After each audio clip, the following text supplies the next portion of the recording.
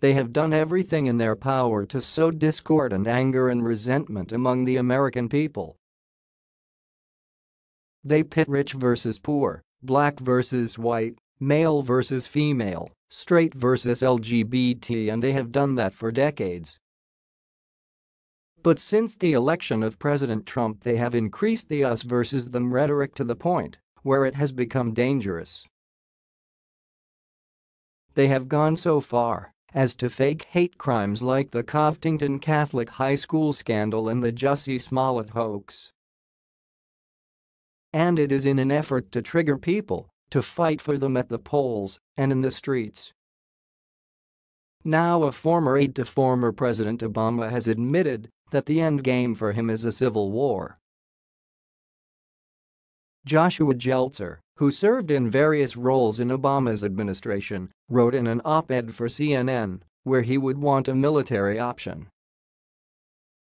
Our civilian and uniformed Defense Department leaders have a role to play. The health of our democracy rests, in part, on not involving the military in transfers of power. And that should continue. But imagine the most extreme scenario, with Congress certifying Trump's defeat, but Trump refusing to leave office. In those circumstances, the military would no longer owe its loyalty to Donald Trump as of noon on January 20, 2021. And it's worth asking the Secretary of Defense and Chairman of the Joint Chiefs of Staff, as they testify before Congress in coming months, to affirm that they understand that and would act consistently with it. The op-ed was titled "What If Trump Refuses to Accept Defeat in 2020?" which is ironic considering that Democrats have still not accepted defeat from 2016.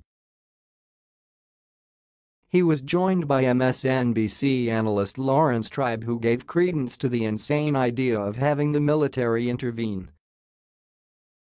It's not too soon to start thinking about the unthinkable. What if Trump refuses to leave peacefully when he loses in 2020 or is removed by the Senate sooner?